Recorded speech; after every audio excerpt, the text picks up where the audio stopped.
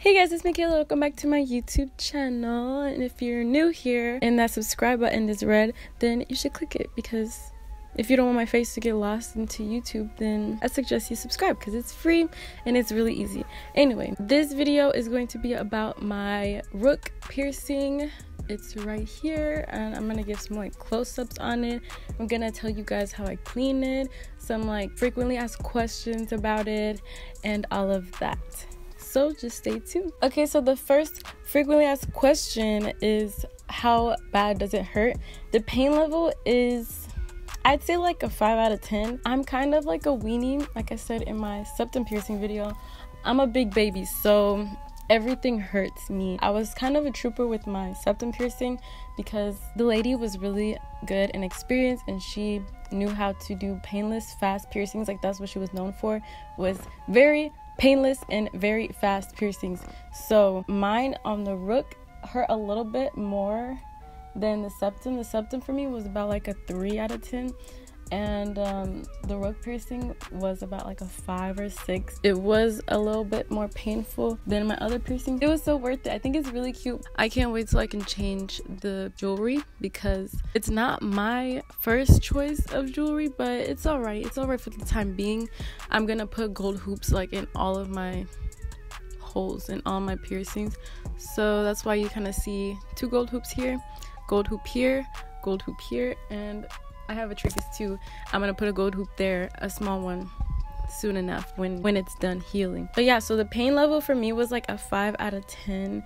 Was like not too painful, but wasn't like easy breezy, you know. Next thing that's frequently asked is the cost. So I went to a place here in Nashville for my piercing, and all of the ear piercings there, I'm not sure if all the piercings period or if it's just ear piercings, but all of the piercings at the place that I went is $20. So it's really what's it called? Inexpensive. That's the word. Okay, yeah, it's very inexpensive to get it there at the place that I went. I'll put all the information down in the description box if you want to know more. But yeah, where I went, it was $20. You know, price fluctuates depending on the area, so it might not be the same for you, but that's how it was for me. Healing is another question that I got. So healing it's easy if you do what you're supposed to do with cleaning and everything, and my piercer gave me like step-by-step instructions on how to take care of it after you get it, and like how to make it heal. And you can also do some home remedies to help steer away from infections and things like that, so I'll be letting you guys know some of that later on in the video too. So the piercing that my piercer put in my ear is a barbell that is like slightly curved. It's not a complete curved barbell, but it's a slightly curved barbell. He said it was gonna take anywhere from like 4 to 6 months to heal, depending on your history and like healing, or like if you're prone to infections and things like that. Yeah, it's a pretty simple piercing. I keep like turning my head so you guys can look at it. It's kind of up in there. So for cleaning, what I do to clean my piercing is I take a Q-tip and I take warm salt water and I like swirl it around in the warm salt water, and I like, you know, apply it to my ear, clean around it to get the crusties, you know. You're not supposed to twist it or anything like that, because that is kind of equivalent to picking a scab, and you don't want to draw out the healing process any more than it already is. So you don't want to twist your piercings when you first get them. I'm not sure if this is titanium or I believe it's surgical steel that he pierced my ear with. It's either titanium or surgical steel, one of those. But those are like the best things you can get your ear pierced with, just so that it doesn't get infected. So yeah, if you do have an infection, or if you think you're gonna get an infection, the thing you can do is add some drops of tea tree oil to your solution, your little mix, like saline solution, or if you use sea salt and water, warm water, you can add a few drops, like 3 to 5 drops of tea tree oil, because it's like an antibacterial, it's natural antibacterial. So you can add it to the solution and it will help fight infections.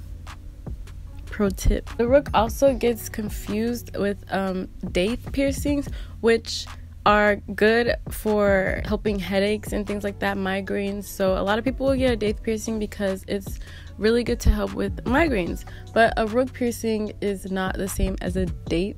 It hasn't helped. Like, I don't really get migraines that often, but it hasn't done anything with my migraines that I know of. So I mean, it's not really known to like fix migraines. Yeah, a date piercing is right here around this. A date piercing is on this part of the ear, and the rook is on the higher part, which my part of the ear where the date is supposed to be is not that prominent anyway. Okay, so at the end of this video I will include a portion on how I clean it, and I'll show like a demonstration on what you should do and how often you should clean it. You should clean it 2 to 3 times a day, and that might seem like a lot, but if you want your piercing to heal properly, you have to have proper aftercare. Aftercare can determine how fast your piercing is gonna heal, so I recommend taking good care of it after you get pierced. My piercer said not to touch your piercing unless your hands are clean. I just washed my hands before I did this video because I was cleaning. Yeah, you want to make sure that your hands are clean before you touch the piercing, before you clean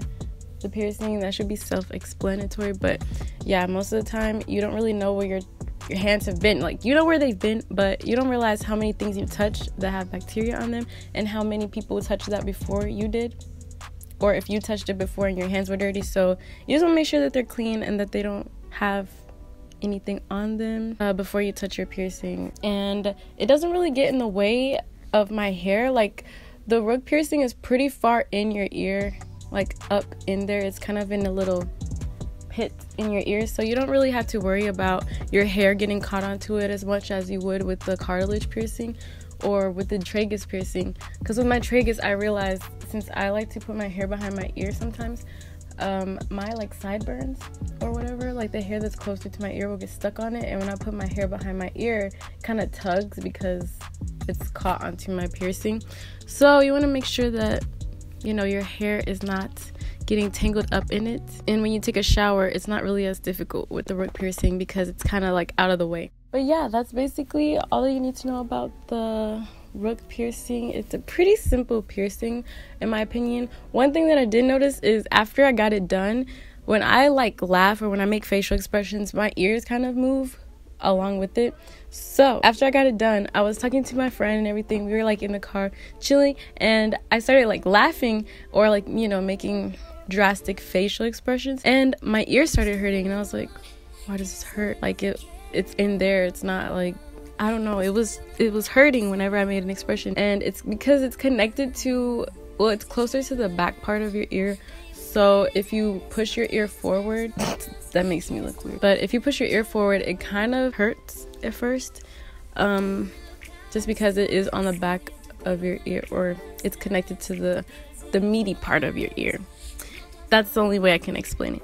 But yeah, an FYI, I don't know if anyone makes, you know, if anyone naturally moves their ears like I do, but that's what happened to me after I got my piercing. I realized that, and I was like, ooh, I can't make certain facial expressions, or I can't like move my ears when I talk or whatever because it kind of hurts. Unfortunately, I don't know the size of this piercing that he put in because he didn't really like let me know.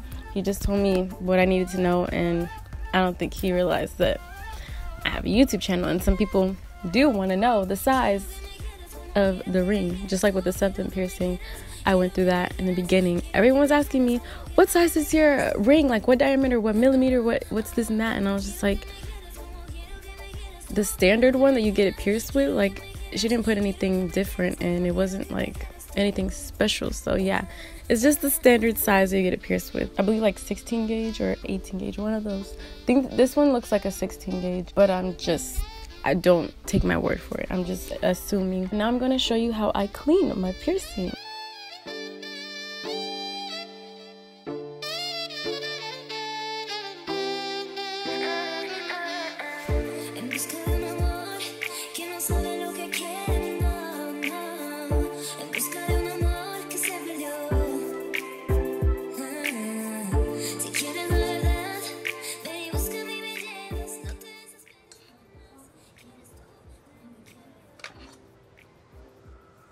Lady like a big titty. Okay, well, I kind of burned the glass, but it's all good. It's all good. Man, you can't be texting me during my videos, Will.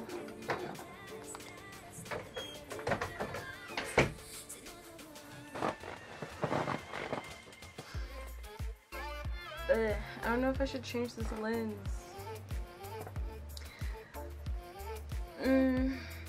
Okay, so this is the close-up lens, very blurry lens, and this is my other lens, which I don't know which one I should use, but we're about to go on with this video. Yeah, I don't know about this. It's a little too zoomed out. Let me get it closer. Not that close. Track my face.